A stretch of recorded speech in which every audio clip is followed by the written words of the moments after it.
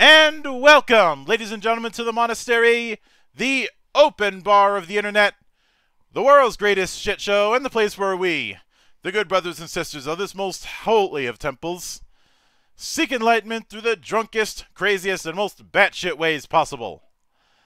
I am your one and only gaming monk, better known as Mildra, and with me I have a returning good brother to the temple, the mastermind behind Romance of the Perilous Land, as well as other materials like the recent Wired Neon Cities, as well as Quill, and most recently Stargazer, and someone who has occasionally had to suffer the misfortune of watching a Braves game, the one and only Scott Malthouse.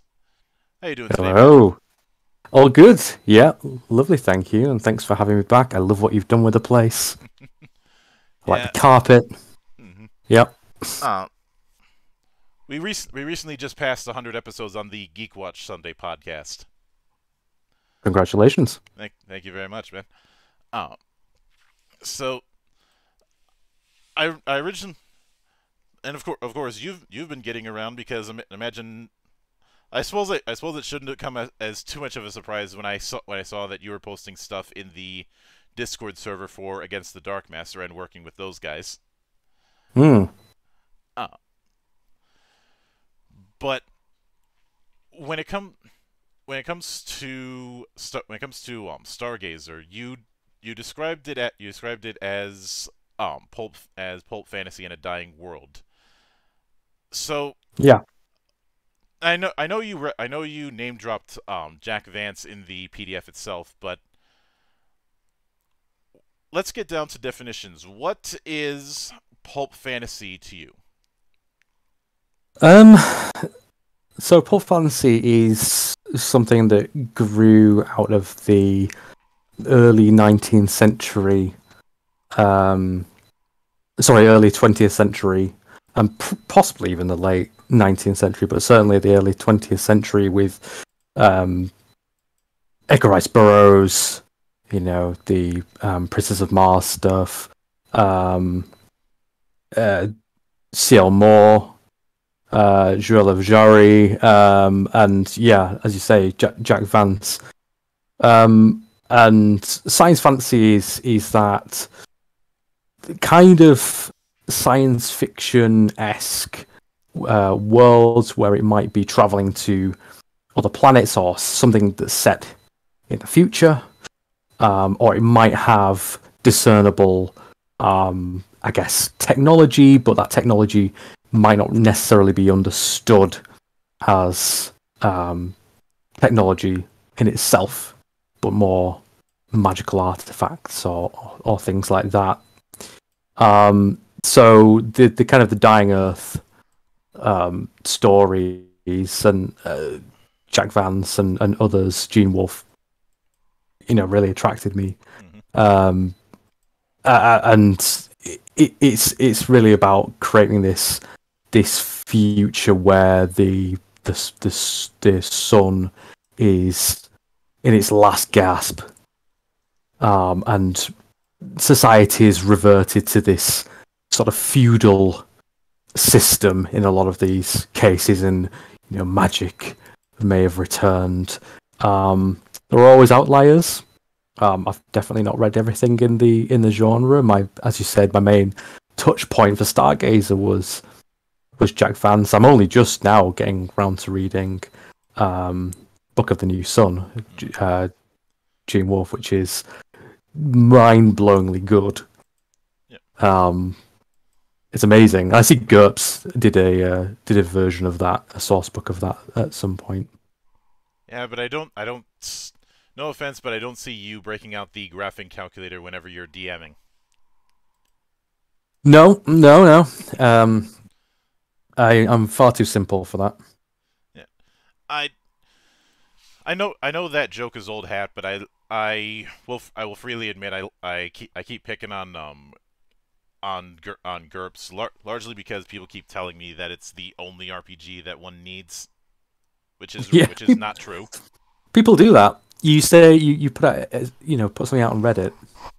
Hey, I'd really like to play an X. And always, and there must be some kind of law, like the GURPS law, that someone will always come back and say, "Yeah, have you tried GURPS?" Uh, I haven't had as many people do that to me. Probably because I end up showing them my library and then they immediately shut up. I do recall there was one person who the last time somebody brought it up was when I was lamenting how when I was doing the review for Mongoose Traveler 2nd edition, and I was going, how the hell am I going to summarize Traveler's history in less than 3 minutes? And technically speaking, I screwed up in that because I think I threw in 2300 AD, which is and isn't part of Traveler. But somebody said, have you considered covering GURPS Traveler? I'm like, no, that wasn't what I promised. I said if I reached 1,000 subs, I would cover either Mongoose Traveler 2nd edition or Traveler 5.1. And democracy, I put it up to a vote. Democracy ran out. So I'm not gonna just pivot and cover GURPS Traveler just out of peer pressure. I have a confession that I've never played a Traveler game. In fact, I may have read Mongoose Traveler at some point, and I remember reading the character creation and the classic dying during character creation, but I've never played it, and it's something that I'd quite like to get to the table at some point. To be fair, it can be a bit intimidating, especially when it comes to all of the with how front loaded it is. The only problem I had with Mongoose Traveler 2nd was the core book should have been split into 3 instead of trying to do 1 core book. Obviously, that's not as much of a problem now when bundles are available, but but you're gonna have to dedicate a significant amount of page time just to the life path system alone, and that's not getting into advancements and having to cover 2 different types of encounters, both on the ground and in space, and covering ships, and trying to give a primer on the 3rd Imperium. That's a bit much for 1 book. Too much. And earlier, which is why earlier editions, even the first, split it into 3 books. I think in the earliest one of the early versions that I remember playing, there was a player's book, a GM book, and a 3rd Imperium book in the initial package. And I don't know why they didn't do that for later ones. Some games you can get away with just having 1 core book. This wasn't one of them. Unless you want to have a core book that's the size of, say, Hero System. Sure. Yeah. Which, the 2 core books for Hero System 6th edition are about 600 pages each. I'm pretty sure that would be considered an offensive weapon in some places. Oh, absolutely. But it is interesting. What I do find kind of interesting is doing an old school approach without some of the annoying, for lack of a better term, parts of old school play. And I'm specifically referring to how the whole. I've never been a fan of what's considered the Vancian model of spellcasting. It's very contentious. And I've never necessarily been a fan either. In Romance, I got rid of it for spell points, but I felt for doing kind of a Jack Vance game, it would be wrong to throw that kind of out entirely. But I think the way that you know that D&D does it, where you've got that kind of table of, right, you'll get 2 level 1 spells at this level, and then you'll get 1 level 2 spell at this level, and kind of that creep is still it does irk me. Yeah. And for me the irksome thing has always been how it justifies itself. Yes. Like, you look at the Dying Earth books, and magic in that setting is treated as this mathematics on steroids kind of thing. Yeah, it is. It is a science, really. Mm-hmm. And the problem is when you put. Now there was a bigger conversation about how what we call the more ubiquitous fantasy games don't know whether to shit or get off the pot regarding what kind of fantasy they are. Yes. Because I've put it up on various social medias of what type of fantasy is D&D, for instance. And some people will say that it's supposed to be sword and sorcery. Some people will say that it's supposed to be Tolkien-esque. Some people will say that it's supposed to be that it's supposed to be some combination, and some people will say it can any depending on your table. And that's the exact problem I'm getting at. It's this kind of melange of kind of everything that you want to do, but being that it then strips away its identity. You go back to OD&D and to some extent BX as well, where I think the game wore its sort of inspirations on its sleeve a little bit more. The Appendix N. Even then, it still had the problem of not having a world to fall back on.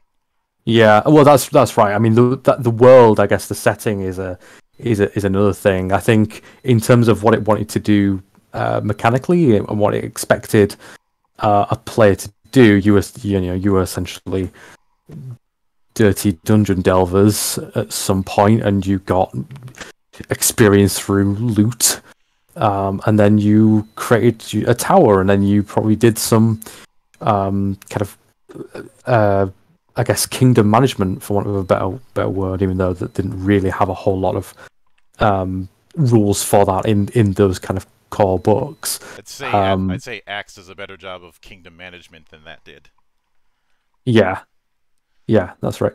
But yeah, I think with 5e, and I don't really necessarily have anything against 5e as a game. It's not really for me, but it does have that, because it does want to be so broad.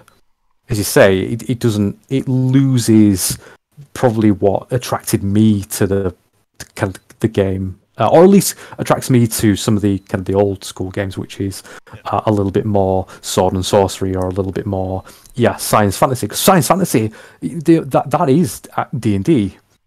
It does have its roots in kind of alien technology and things like that. What White Plume Mountain, and I think it's kind of lost a lot of that.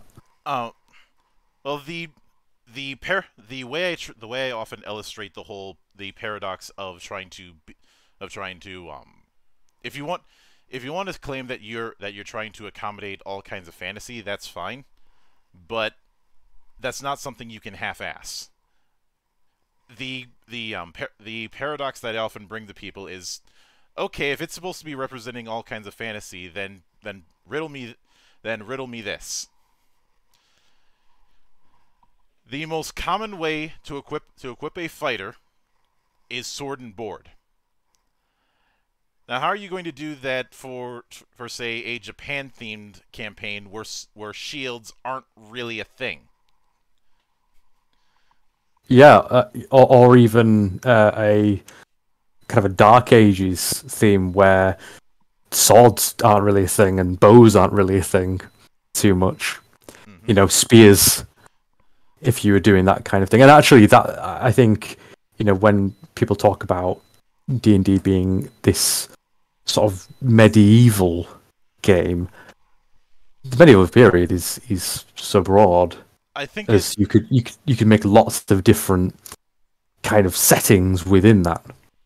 I mean, hell, in the earliest days, you had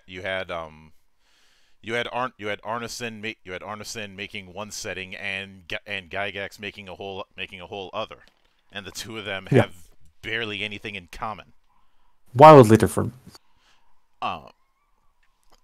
And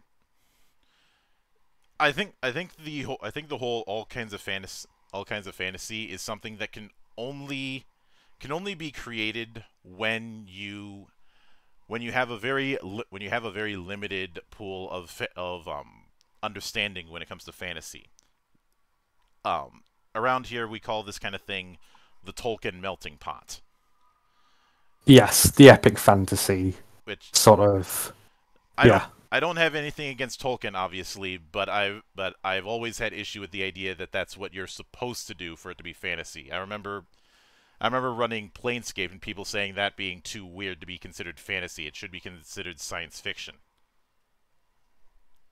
And I think, I read an interview with Alan Moore the other week, and actually he was making this point exactly, that his new book of short stories, Illuminations, is ostensibly all of that is fantasy, and what he was saying is that, well, what you kind of think about fantasy now is almost this Robert Jordan type Tolkien thing, whereas actually, he was much more inspired by like the Gormenghast trilogy and things like that, that are weird, and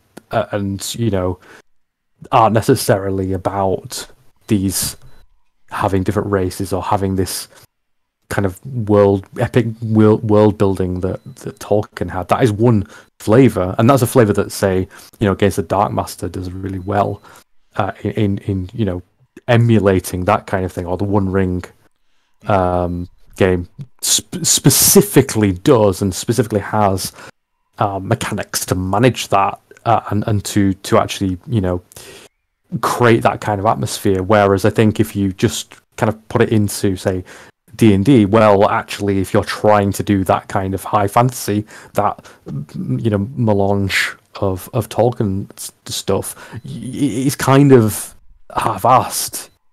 You're not really getting the full flavor, these epic journeys and things like that.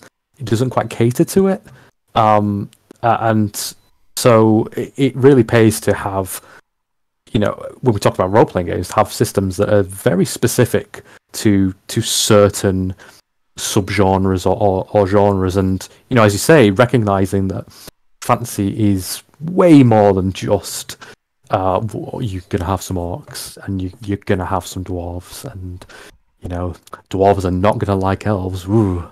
Yeah. One of the games that's on my review bucket list that I want to explore down the road to kind of reflect this is Talislanta. Yeah, they have no elves. Yeah, I hear. They've been using that. They've been using no elves as their marketing for since day one, I think. Yeah, they have. And this is even though this kind of thing is a factor with fantasy, other genres of storytelling and gaming are not immune to it. I distinctly remember getting a bit annoyed when there was this mindset that if you were going to do a post-apocalypse that you needed to have zombies. And even though it has its issues, I really liked the Genesis. Because yes, it is a post-apocalypse, although I'd say it's a post-apocalypse that's removed to the point where new cultures are starting to form. But the enemy is not zombies in that game. It's coked out mutants.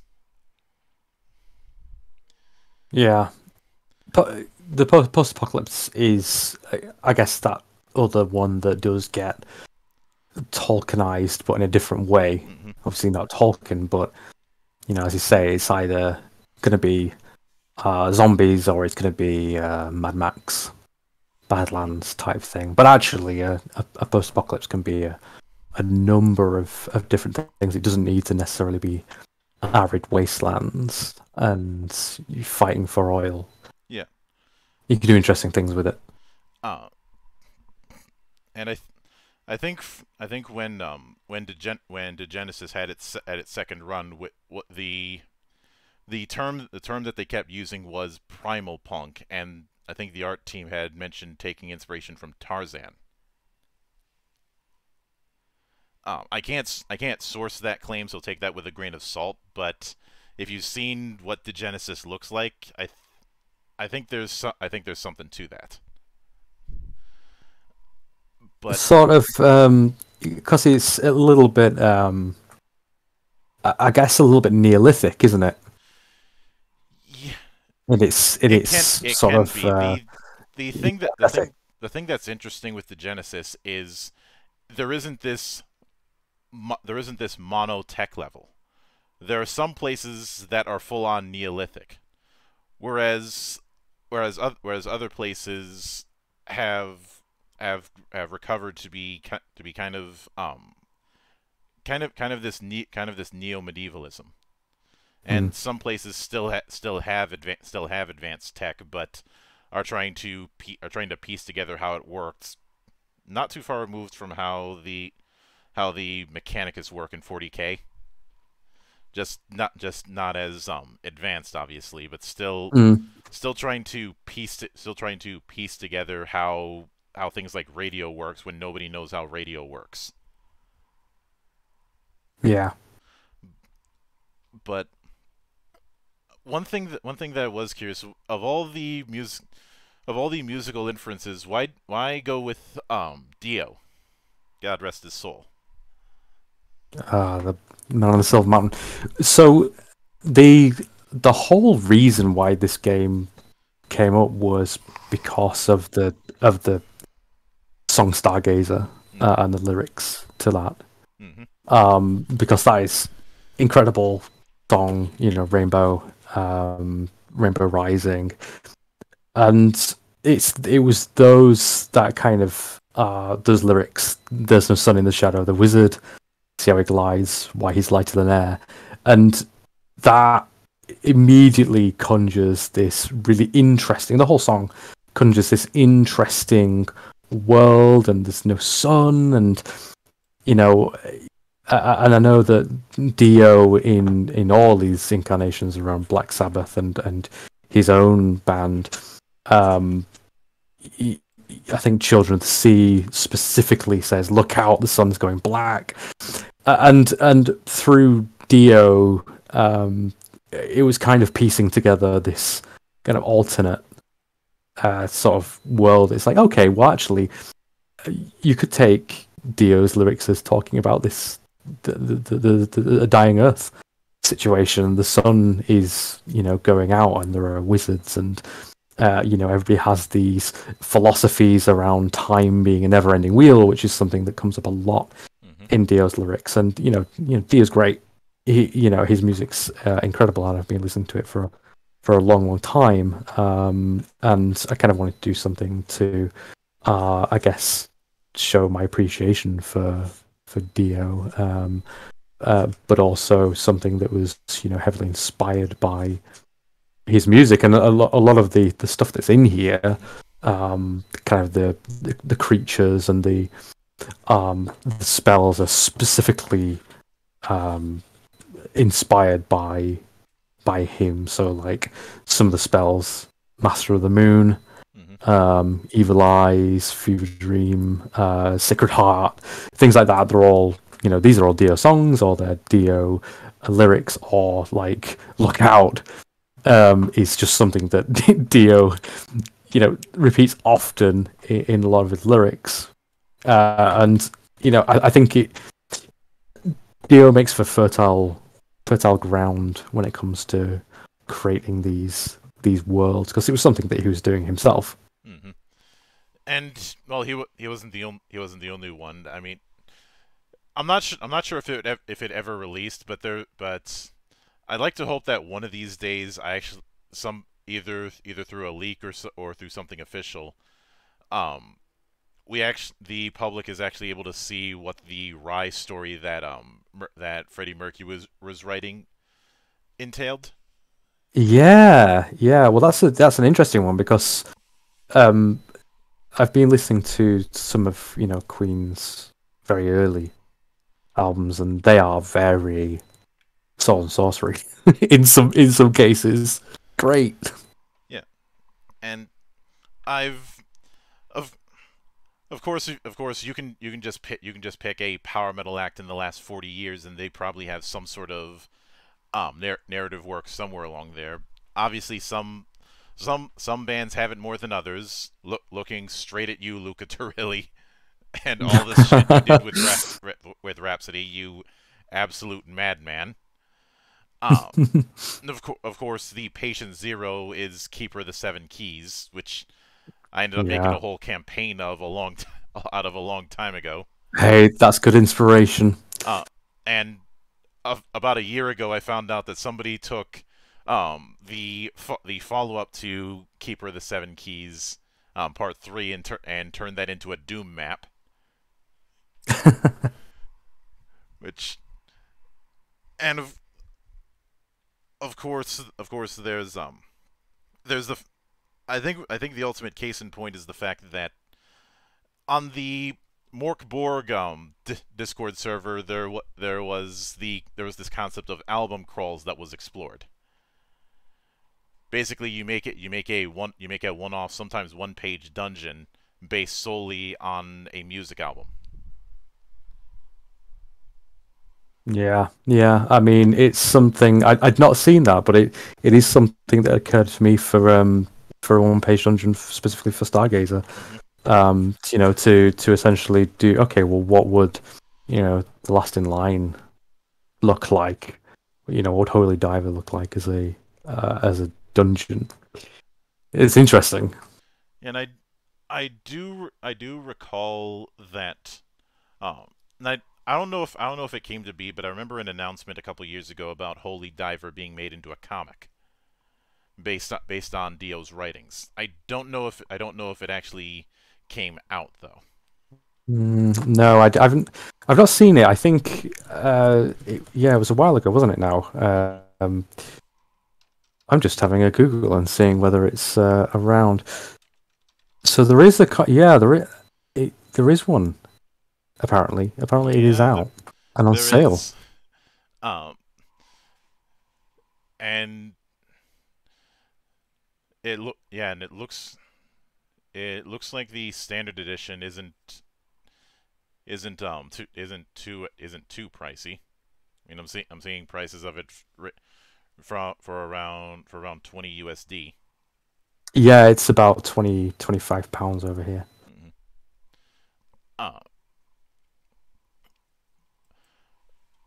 But one of the other things that I will admit I did get a bit of enjoyment out of going through Stargazer is having and this is something a lot of old school style games don't consider, having subtypes for the primary archetypes. I mean, obviously you don't have all four. You just have Scoundrel, Magician, and Wayfarer, which is basically the warrior, rogue, and mage trinity. But a lot of old school games will stop it right at there.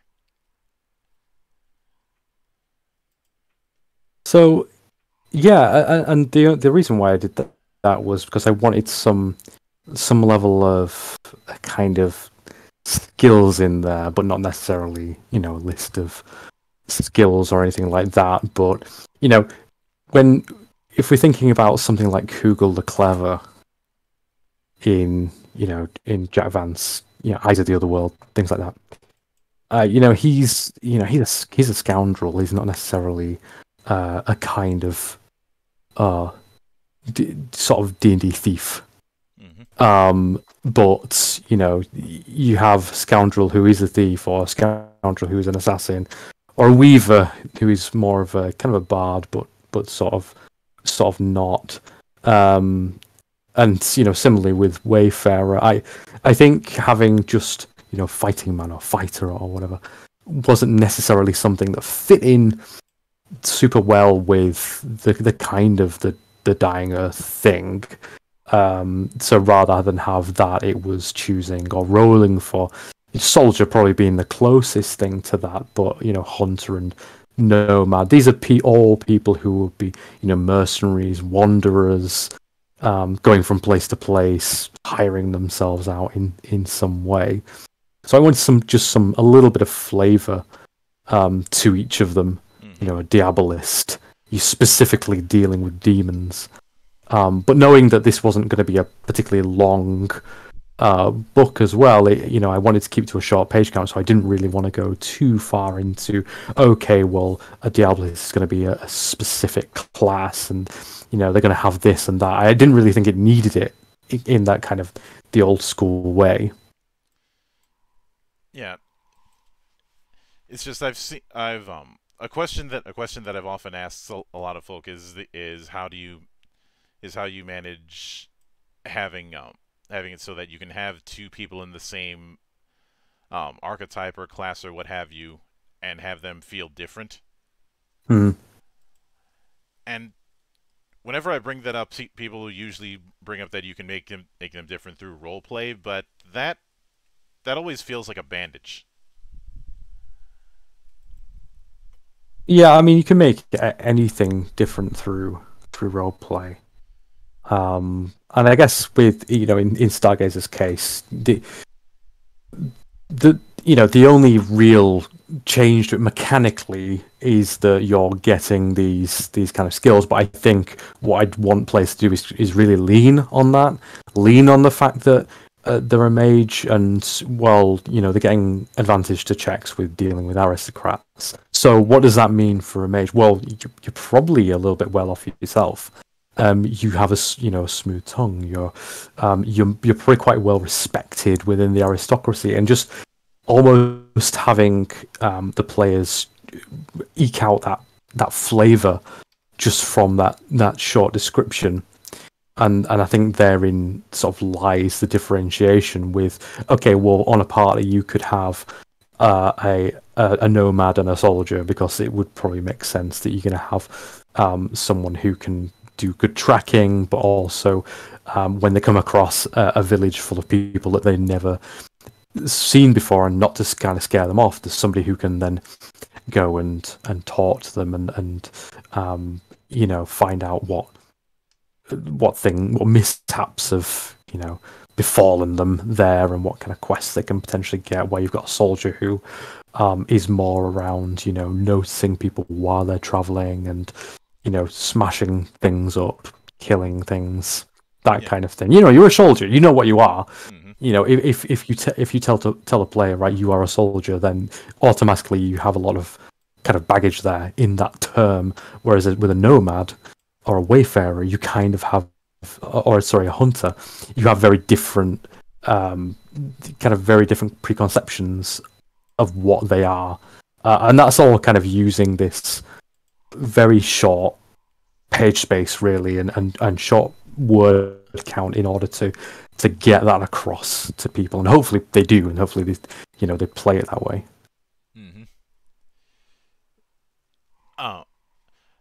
But of course, in doing that, you're able to make someone who plays the ranger archetype without sucking at it. Hopefully, yeah. I mean, I realize that is low hanging fruit, but to reference an old line, I'm not trying to hit a man while he's down. I'm trying to kick him, because that's easier. And well, the ranger has had sucking problems since AD&D. I play a ranger in. We have a weekly Pathfinder second edition game, and I really like what they did with rangers there, and because I think what tends to happen is that rangers go between. You can never kind of find a slot for what a ranger is a lot of the time. Are they kind of wilderness hunters who use their bow and maybe double daggers or whatever? Are they similar to that, but do they use spells and things like that? And they can be, I think that the prototypical ranger, I think, is often either seen as Robin Hood or Aragorn. Two very different archetypes there. Aragorn being kind of the ranger, very rarely, if ever, uses a bow. And he's very kind of much that tracking kind of guy. I think the way that they've done it with Pathfinder Second Edition has been good in that you have you sort of have some, you can have some sort of very light magical abilities that help you, but it's I play a kind of a two-handed sword wielder that their main mechanic is around hunting their prey. So their whole thing is they're a hunter. If you take that kind of archetype, but there's lots of different ones that you can take. But the whole thing is that I'm going to make you I'm going to hunt you to the ends of the earth. And that's not necessarily just a kind of a combat mechanic either, although it is. It could be someone that you're specifically, trailing for days and days, and you're getting bonuses because they're your prey or whatever, and it kind of all your class features and feats and things all kind of ladder up to that. And I've enjoyed that, but I remember playing one in third edition, and that wasn't great. And I think the first Ranger in fifth edition was pretty bad as well. The AD&D Ranger started.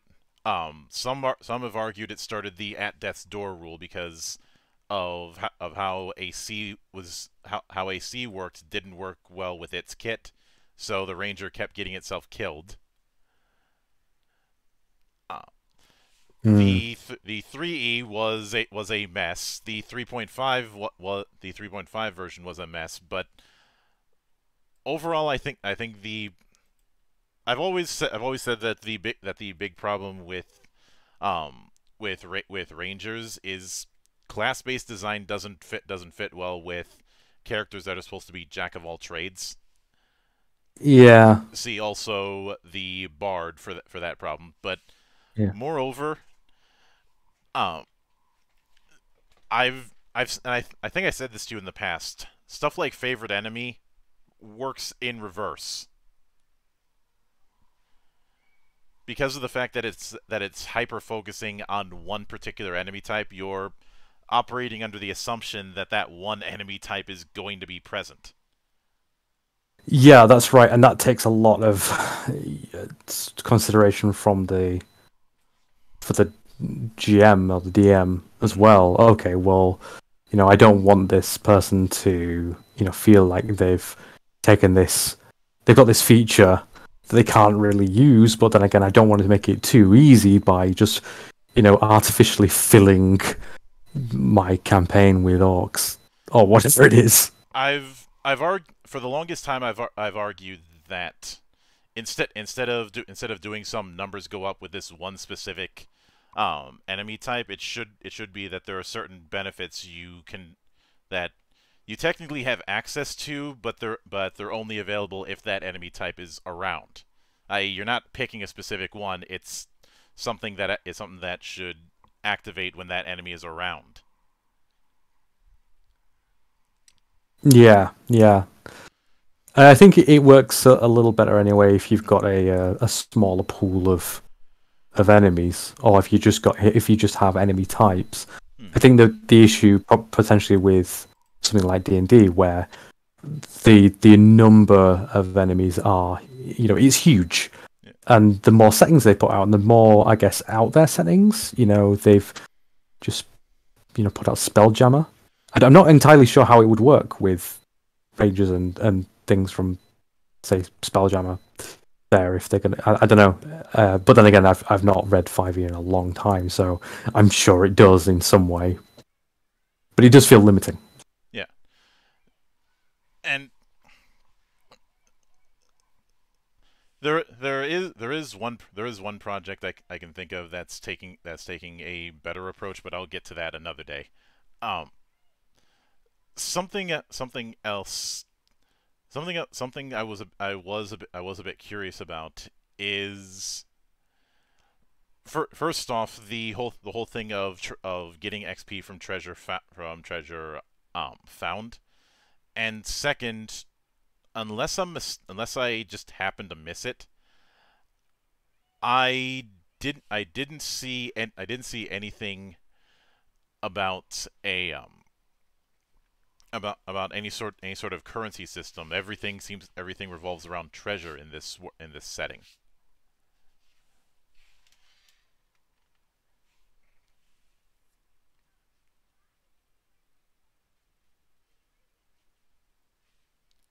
Scott, did I lose you?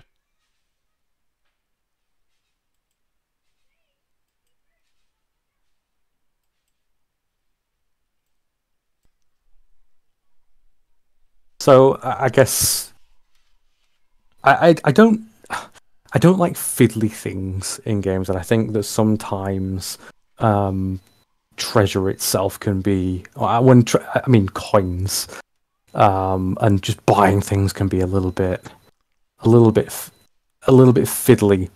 But I also thought that in kind of this feudal post-apocalyptic, essentially, sort of setting, it would probably be more bartering and actually people wanting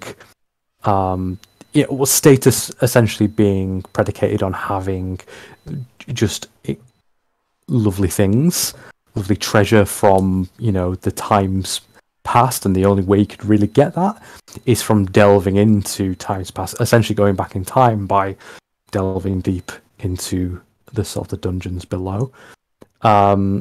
So kind of the whole thing is based on you're essentially treasure hunting a lot of the time. So if you're a magician, the whole thing for a magician is that you're looking for black discs, because black discs are rare, but they also contain magic in the form that they are essentially vinyls.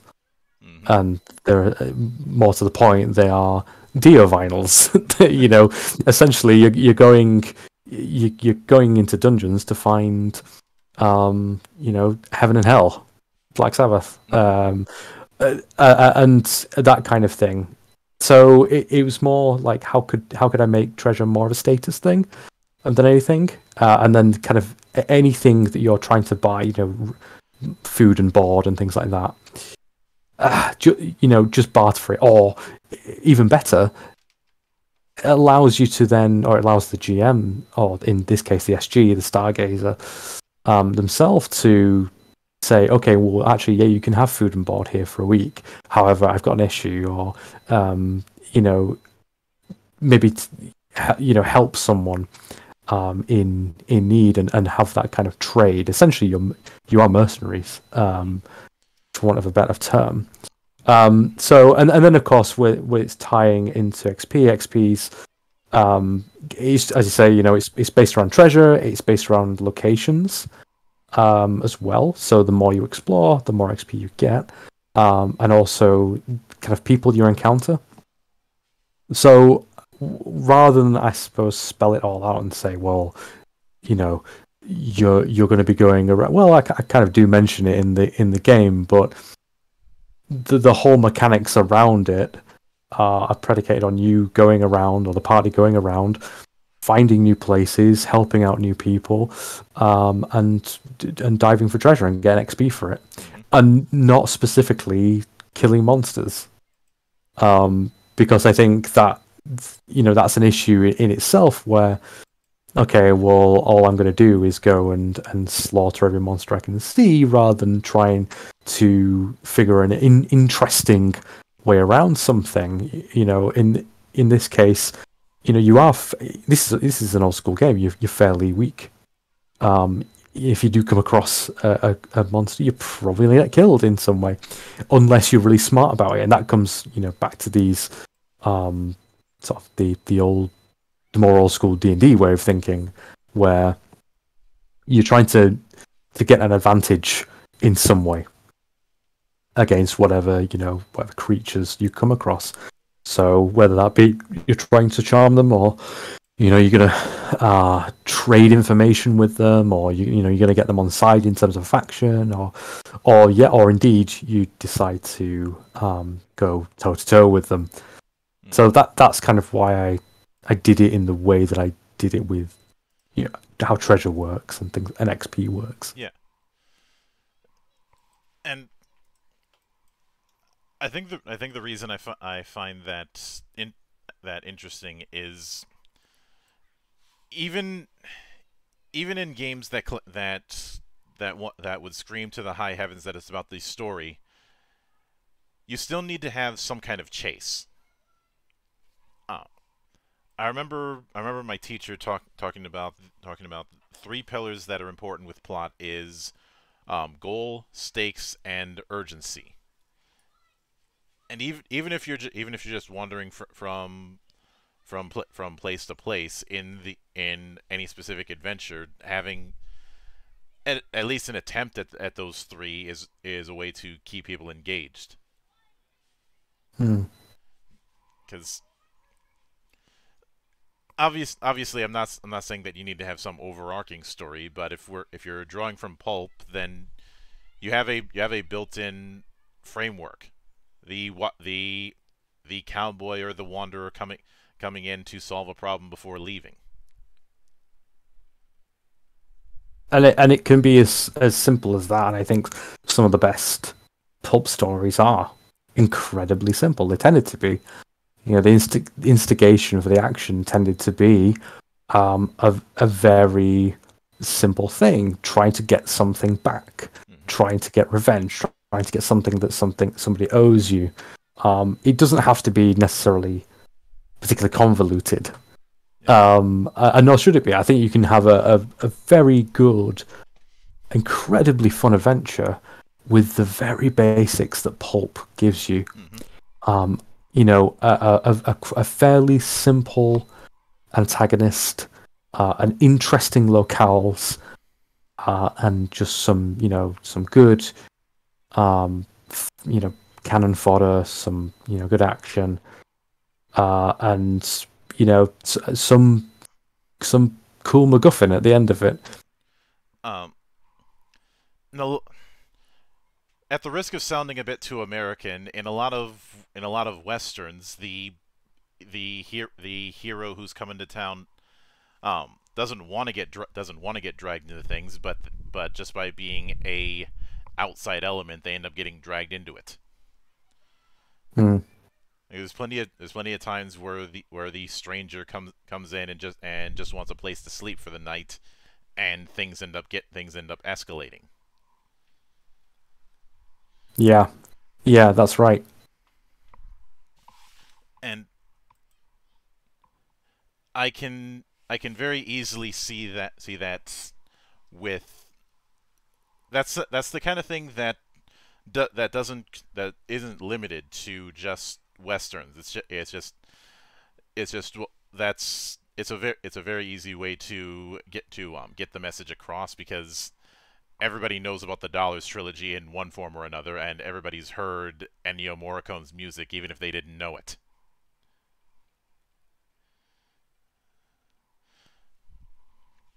And at this point, that kind of thing is ingrained into culture. It's essentially folklore now. Well, that kind of thing. I remember Joseph Campbell making a remark that comparing the Western to a modern fairy tale. And as somebody who's who delved into way too many fairy tales as a kid and even as an adult, I can certainly see it. Even if there's a certain twisted part of me that wants to that likes introducing people to the original takes on certain fairy tales they read through as kids. Yeah, the proper Grimm's Yeah, whether fairy it be the tales Grimm's versions. or um I think there was one I think there was one time where I'd introduced an old friend of mine, and it's a miracle that they're still my friend after this, to because they all that they had known about the Hunchback of Notre Dame was the Disney movie. And then I introduced them to the original story. Sure. Is that evil? Yes. And I apologize for nothing. But I think it's an interesting thing though, because it is that Disneyfication is what people know, and a lot of these stories, when the Grimm brothers were collecting, these folk tales essentially, at the time, these weren't necessarily stories that were told to children. These were stories that were told among adults on, cold winter's nights where there was nothing else to do. So they're gonna have the kind of this gore and things in them, and of course, they were passed down to children because a lot of them were, kind of warnings in some way. But I'd say a lot of them were, because consider the threats that were in certain forests, and the infamy of, say, the Black Forest in Germany. Yeah, and that is universal, really, for anyone. If these are people who don't, it was a completely different time when people didn't necessarily have. They definitely did not have access to the internet. They didn't necessarily have access to books. So it bears, these tales kind of bear repeating, really, and it wasn't necessarily just for young kids. It was for people who actually, you know what, you don't go out into the forest, otherwise you're going to get either murdered by brigands or whatever, or whoever it is, or eaten by wolves, bears, or anything like that. Oh, I've had my fair share of horror stories told to me about bears over the years, and some people have looked at me like I was crazy when I said that growing up, werewolves scared me more than vampires. The reason being is I lived in places that had a lot of forest. So, and things like stray wolves weren't uncommon. So in that kind of environment, a werewolf would be something to be more scared of. And this is exactly why folktales are so effective, and how they come into being in the first place. It's that kind of that sense of place. It's that communication between the place itself and the people there, and the the fears that engenders. So as you're saying, if you're surrounded more by forests, then the thing that is going to be immediately threatening to you is going to be the scariest thing. Yeah. So werewolves it is. Whereas with vampires, I mean, there's the whole blood-sucking and bats thing, but I was never in an environment where I'd be dealing with a whole lot of bats. Not many castles on hills. Yeah. No, which is a bit ironic, considering one of the images I use to represent the temple is the Tasgang Temple in Tibet.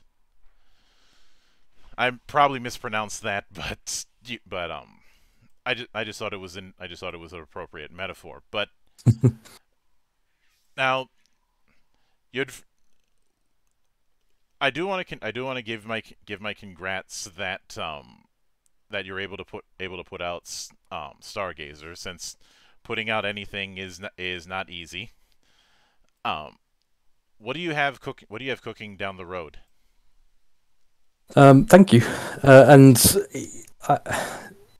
well, I suppose the most immediate one is the Secrets of the Golden Throne, with against the LarsMaster team, which has very fortunately funded on Kickstarter, which is great. So hopefully, the team can crack some of those stretch goals. There's I do have something else that's coming out, or at least coming to Kickstarter sometime next week. Next year. I can't say too much about that, but it is in the old school vein. It's something I'm incredibly excited about. Kind of working with this publisher. It's right up my street. And yeah, it's it's definitely in my wheelhouse. And yeah, the kind of the big project that I'm working on again is all under an NDA and not out for a couple of years yet. So, however, beyond that, there's sort of little bits of support that I'm doing for some of the other games that I do. So I'm going to be doing a little bit more in terms of putting some Quill stuff out, in English Eerie, so just putting out some scenarios for them. I'll be putting out a couple of sort of the one-page booklets for both Heartseeker, which is my kind of other old-school game, and also Stargazer. So there'll be a couple there, and we talked sort of about those. I think before the podcast we were talking about sort of album. What would an album look like as a scenario? So this is going to be what would a do album would look like as a sort of a scenario or a dungeon, and also a little bit for Wired Neon Cities Ultimate Edition as well, which came out last week, which is just a kind of a redo of my original Wired Neon Cities, which I brought out in I think 2017 now.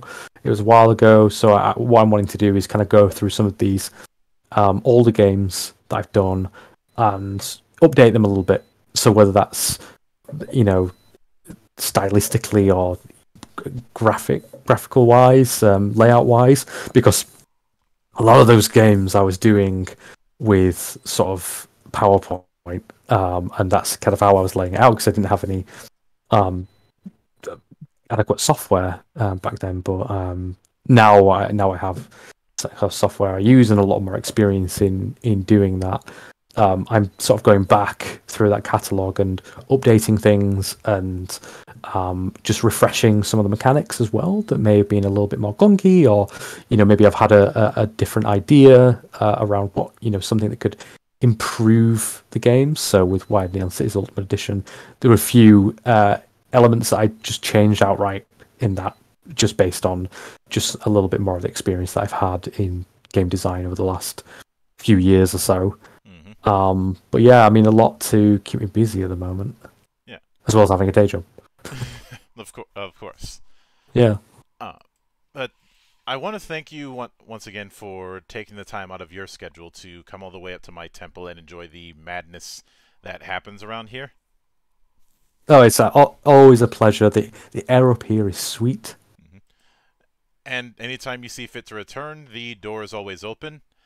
As I often say around here, drinking is not mandatory, but it is encouraged.